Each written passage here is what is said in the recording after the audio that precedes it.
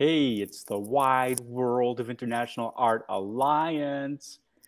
I've got my friends here from all over the world. I've got Laura in the United Kingdom, and I Rose in British Columbia, and Cheryl in Australia, and Denise in Quebec, Canada, and Stephanie in Toronto, Canada. And I'm Ross in Los Angeles, United States of America. And we're the International Art Alliance, and we're doing the Palimpsest project, in which we send live actual pieces of art through freight, through mail, through parcel services to each other, so we can scrape and roughen them up and rework them and put something else on there and make our own stamp and hello to everybody else. Yeah, man. So we've got a lot to cover today. Just like we travel around the world and we send our pieces to travel around the world, sometimes we travel. In fact, a few of us travel fairly extensively, either within our own countries or internationally. And well, when I travel, I get my gut stops. So, like, that's a thing. But some people get like super, super, super inspired when they travel and they see other things. And well, how about you guys? You know, you're all a bunch of travelers. Just a sec. What do you mean your gut stops? Oh, it's called here's too much information. Okay, share. Information hungry. I thought I could just skip right by that, not with you, No. Stephanie. It's called travel, what's it called? Travel induced constipation. Oh, You change your location and things just kind of stop up. And, sometimes when we're traveling, in that our world gets disrupted in some kind of way, the change in water, the change in light, the change in everything else, the same can happen creatively. Or we just like hit it, right? Like everything hits right and we are right on it. And oh my God, I love this place. I get so many ideas when I'm here. The people look different. The light is different. The colors are different. So I know, Cheryl, thanks when for you sharing. travel around, you travel often by like bicycle and other ways, and you actually draw, and I think maybe paint when you're on your way. How does traveling inform your art practice? Yeah, it's great. Okay, I good. love being I'm great to go anywhere. I love the last time when we were biking, we traveled around the Eyre Peninsula, which is a very flat sort of an area, and it's right down in the I suppose the Australian Bight. But the interesting thing was that there are all these jetties, just jetties everywhere. So we just thought it was a jetty tour. So I was just painting these incredible jetties that just kept going out into the water, which was really nice. These really sort of very sort of slow places, because very few people live down there. And so that was really good. So I was able to paint all the jetties. And also it's really interesting because there's a place down there. Oh my God, I've forgotten what it's called, but it's where they have the great white shark. You can go diving with the great whites. And that's really interesting because the whole town is just got sharks everywhere. Did you draw sharks? Well, it was just so much fun at Port Lincoln. That's right. Yeah. But I'm just saying the whole town had like shark images, if you get my drift. Like everywhere where you were, it was just like shark, shark, shark, shark, shark, shark. And I love that also for the actual making art, but also it's always so interesting when you travel for the art that happens to be in places, on silos. There's a tradition in Australia that there's a lot of massive sort of art on the back of silos, and towns have gotten together to paint their stories on silos. And that's always interesting. Yeah. So, I mean, the thing is that Australia is really, really barren. People, I don't think, really get that when you're used to Europe and perhaps the USA. But we just have sort of like huge areas. When I leave the coast, there's nothing. I mean, there's nothing for days.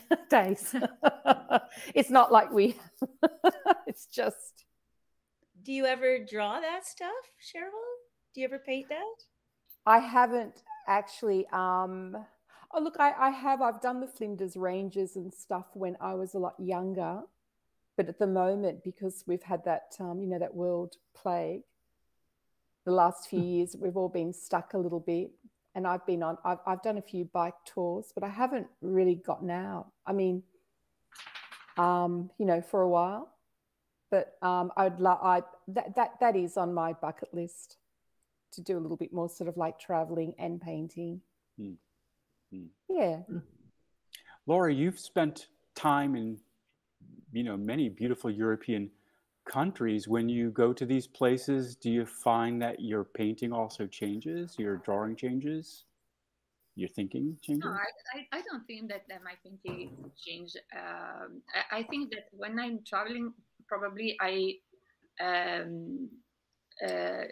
got inspiration, and I start to build some knowing sense inside me. I'm not. I don't think that. I don't know how to explain, because when I'm traveling affect me in two ways: the bad way and good way. The good way is the inspiration. What I know traveling, as you said, I travel a lot in Europe, and it's full of art everywhere. Also in Italy, it's like a museum or open air. So. And you've got inspiration about it. But the problem for me is that when I come back, I need like time to re-enter in the routine, in what I have to do every day.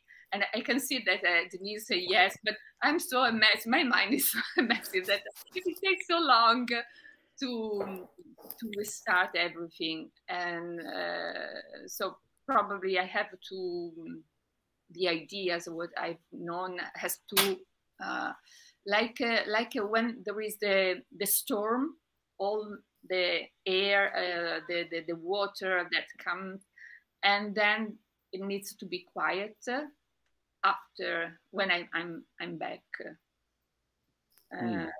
Integration time. Yeah. Sorry? Integration time. Integration and restoring time.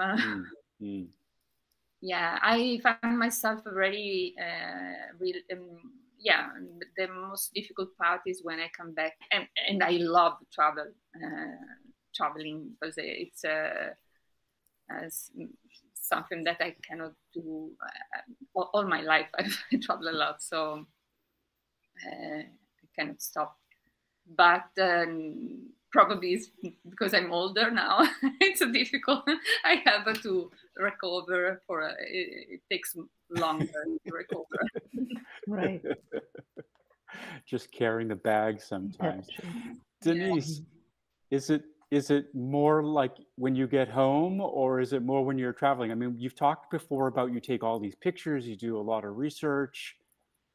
Your whole practice is about travel and inspiration and living somewhere, and then what happens when you get home. What about when you travel for pleasure, like when you're not moving, you're not actually like going to move there? What's that like for you? I'm always working in some shape or form. I cannot not take photographs when I travel. Even when I travel for pleasure, I still feel compelled to bring my camera everywhere and take photographs and do those things. My main source of inspiration is cities, though. So when I travel somewhere where there's less cities, I still bring my camera and take photos everywhere. So that really doesn't make a difference. I just feel compelled to capture every inch of every place I ever go to. That's just my thing. But when I'm in a city, I will specifically, I know that these are photos that I'm going to be using. So when I, for example, walk by a building, I'm like, oh, this is a really cool building. I will specifically go out of the way to walk around it, to photograph it from multiple angles, because I know I want to maybe use it in a painting. So I need different angles of that painting. Or I'll go chasing all the streetcars around the city because I really love those. So I'm a joy to travel with, really. Like I'm just standing still on every corner to photograph every little fire hydrant and whatever. Oh and then everybody else is like over there and like, where did Denise go? Oh, she's over there. That's like going for a walk with me, and I have to stop and pick leaves off the ground. Yep. I can just what imagine. camera do you have? What are your cameras? What cameras do you have? I currently only have the one. I have a Canon D 70, 40, 80? Okay. 50, 60, 70. So it's not full frame. It's not a full frame? That would be medium frame, I think. I think it's medium. Yeah, I have several lenses. Recently when I was in Japan, they have a really good like secondhand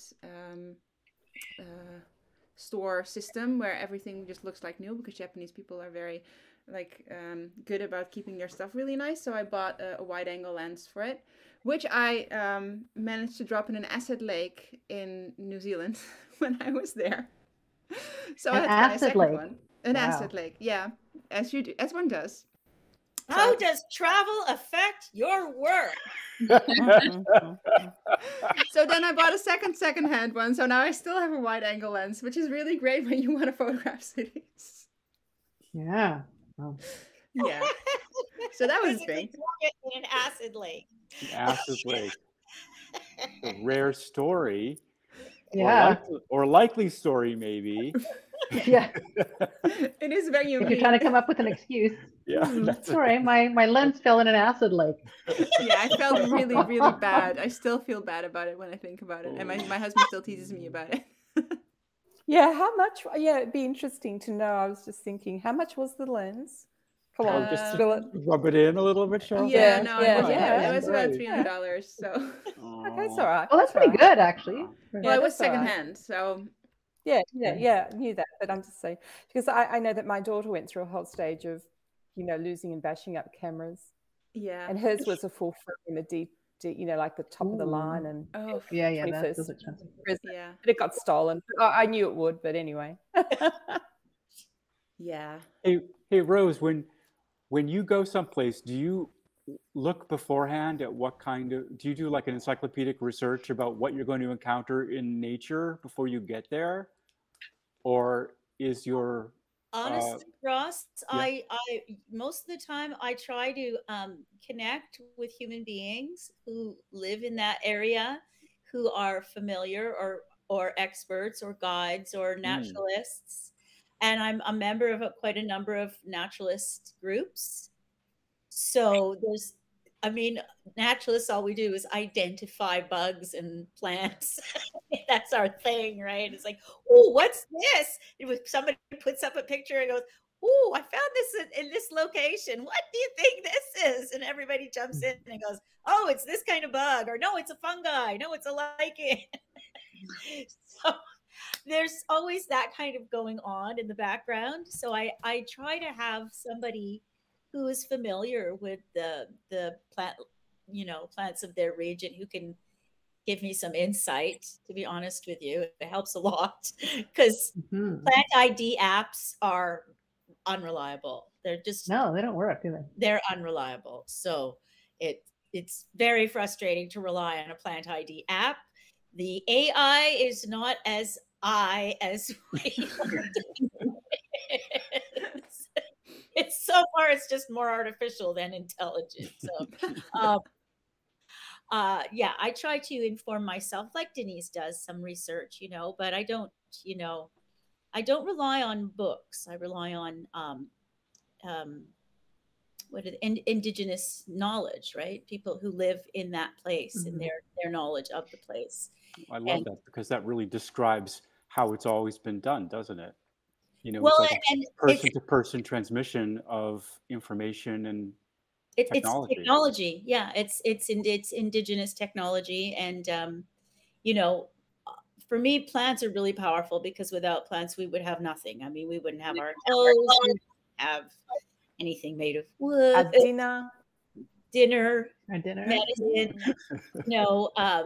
cosmetics. It just everything that we do, our pigments that we love. A lot of them come from plants, minerals. It's all natural stuff. So for me, that connection with the human being in the biophilia picture is quite important. I mean, originally for me, it comes from my grandmother, who was from Trinidad herself. Just healing me with plant medicine, healing the family with plant medicine, just as a natural part of life process. Oh, I have a little tummy ache, or oh, I've got this, or you have the flu, and it would be bay rum or something made with plants that she nurtured us with. So that human connection with the plants is a big part of why I do what I do. And so traveling is fun because, of course, there's different plants when you go to a different place. And if you're a responsible botanical artist, you do not take one plant from one place to another, because it's dangerous and you can bring pests.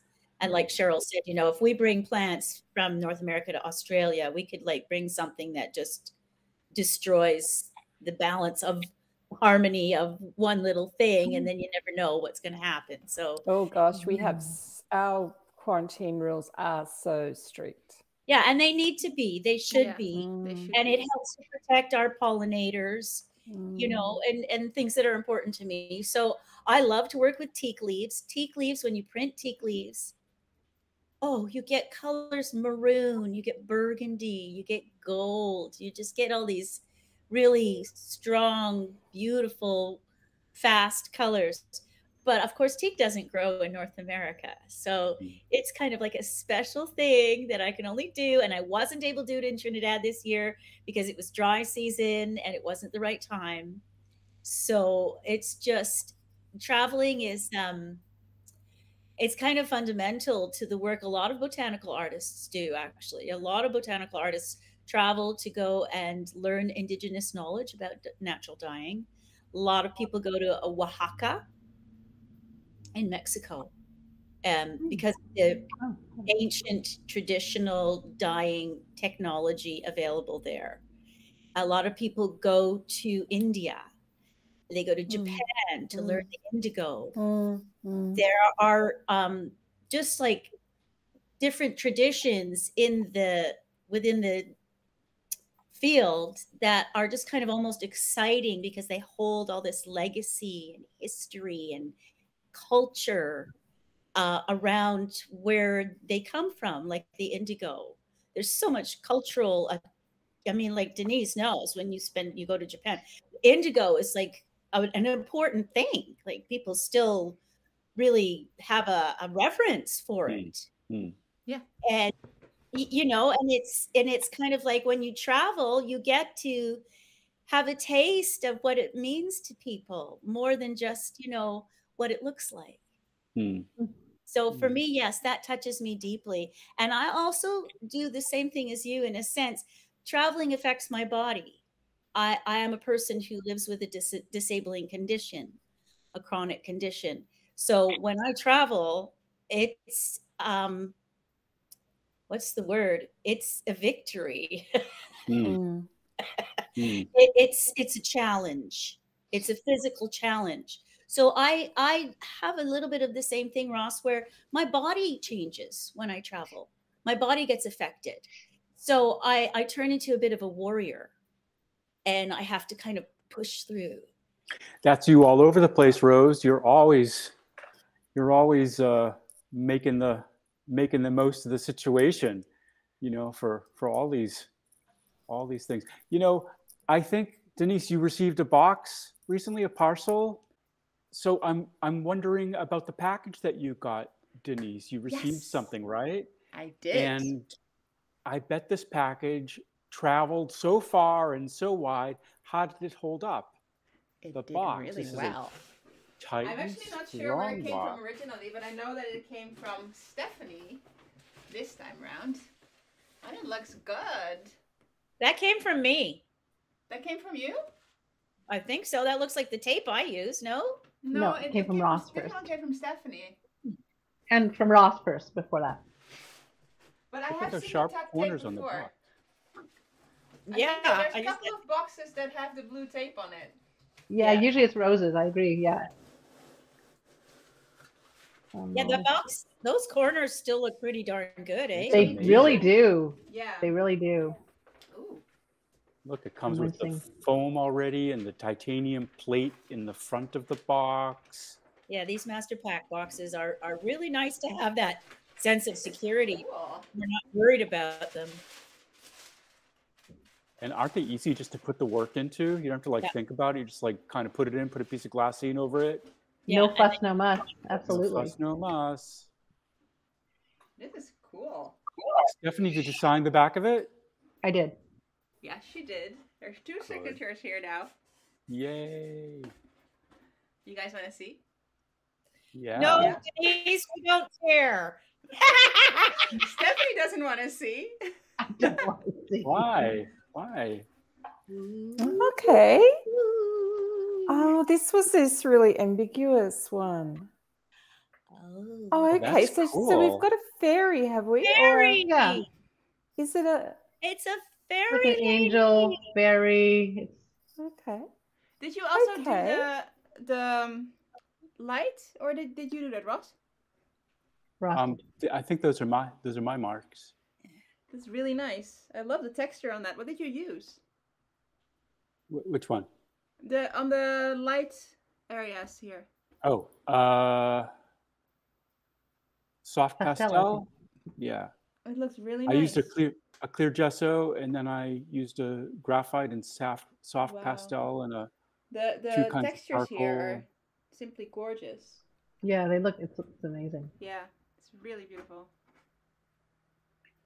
This is cool. If Yeah, someone this is wants to it. change her face, it's fine. I was having a hard time with it because it's so small. I'm not used to painting. I know you need a lot of dexterity, don't you, to actually do. when you're moving really tiny, you really do need Yeah. some dexterity. It's easier to paint. Bigger. Good on you. Bigger. Yeah. Okay. I love how you did the wings too. Yeah. Yeah. I'm gonna thanks. just do it a little closer. Oh, Nice. that's cool. Did you use metallic ink, metallic paints? No, I used actually, yes, I did. I used Yeah, you acrylic did. pen, like acrylic paint pens. Ah. And some of them were metallic. Yeah, metallic Yeah. silver and metallic gold. Golden, and I Nice. see gold and silver. Yeah. Sweet. Very cool. This painting is going in another direction. So we always ask each other. So Denise, do you have any ideas? Not a clue. This one is similar to the one that Cheryl started, where at the time I opened it, I had not the foggiest what I was going to do. I have no clue. Which happened to the one that Cheryl started, but I worked on that one yesterday, and after reading the description and everything, I had a very, very clear picture of what I was going to do. So Good. Maybe the same will happen. Yeah. I have hope that I will figure it out. I'm sure you will. I hope so. I got 2 weeks, right? That's the challenge of the That's project. the challenge. It's like a game show. I'm excited though. 2 weeks. Come on down. See what you Okay. can do to this painting. Yeah. I'm gonna scratch it all out and I'm gonna start over. Yeah. You know what? Scratch her face out. Just do something on her face if you can. Fix her face. I couldn't get it. I was so annoyed with myself. I must have done it over like, well. I 3 can times. already tell you that is Annoying. not gonna happen because there's way too much space. And also, I'm terrible with faces. So there's that. That should be left to a portrait painter like Lara, maybe. Let's see. Put a thumbprint over her face. Where does it go to next? This is a very good question. Let me check. Because if you're not, I mean, it might go to Lara. It might be going to Lara. There is not paperwork that will tell me that. Okay. There should be the checklist. Yeah, I don't see a checklist. Did you print a checklist? You're in trouble again. Was there one included? I don't remember if there was one included. Maybe I don't feel that there was one included. I thought I had included everything. Did you? Oh, maybe you did, and I I didn't. don't know. I didn't check it down. Yeah, I'm in trouble again. I don't know. In trouble I don't see one. I'm batting 1,000 today. You know, You is could it? be the scape- It's you not could in be the bottom of the box. I don't think so. I mean, I see. There are other papers there. There No, are that's papers like a here. way bill or something. It's a way bill. Oh my God, that's your Is that shopping it? list. No. What's that doing here? Oh, here's your passport. Oh, that belongs with the other Passport in, painting. Stephanie. Oh, That's okay. a different Well, that's good painting. because that painting is still here. Yeah, it belongs with that painting. You know what? Maybe the checklist is in the other box too. Maybe the checklist. No, because the checklist is not here. This box is empty. But I'll You're put gonna that in have to that box because that box is over there. Okay. I don't know. You're going to give Denise is going to have a nervous breakdown. A little bit. Just a little bit.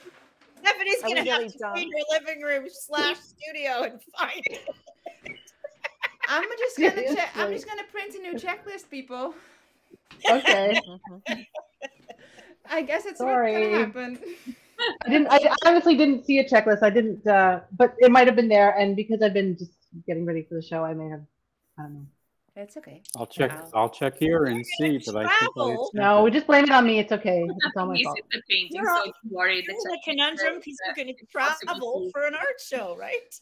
Well, the checklist is the least important thing. So I'll just Yeah. print a new checklist. It's fine. Okay. Where's your art show, Stephanie? Where are you showing? Ottawa. Is it the Ottawa. Is it the famous Ottawa Give to what is it called? Give to Get art show No, it's called the Sweet Affordable Art Fair with Oh. wall candy. with wall candy? Oh, Ooh. they're selling art wall candy. Yeah, they do a fall show as well called the Noir Show in Ottawa, another art show. So you're traveling too. I am traveling. Yes, I am traveling. And you know, I'm going to be showing my work on Saturday. It's going to be pouring rain. And I'm going to be in a stable. So that'll smell nice. Anyway. Right. Oh no, in a stable. Yeah, we are.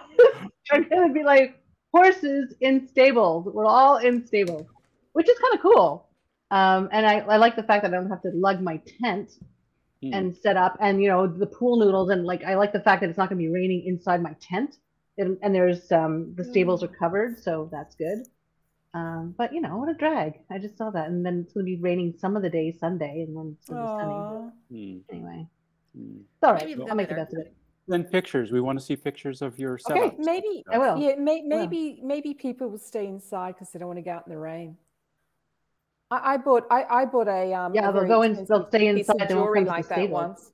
Because you were stuck because of the rain? Yeah, because our hotel was you're sort of stuck. across the road or whatever, and so I was in this arcade, and so I spent over 10 grand on a piece of jewelry. Just like, yeah, I think I'll have it. Over I 10. can remember that Wow. every time I'm stuck in an art market feeling so down. I'm going to be like, there's going to be that. Just buy one something. person. It's going to be the one Around person who and spends $10,000 on my work. It I happens. mean, Yeah, it does $10,000 happen. for I've jewelry. done it. It's happened, all right? It's On happened. impulse. So you were that spontaneous buyer Alexis was telling us about. Yeah. Hmm. Like, gee, I haven't seen one of those before. Good to know. So I guess, Stephanie, the next time you're going to let us know how travel affected your work. Yeah. I will. And my white running Good on shoes. you.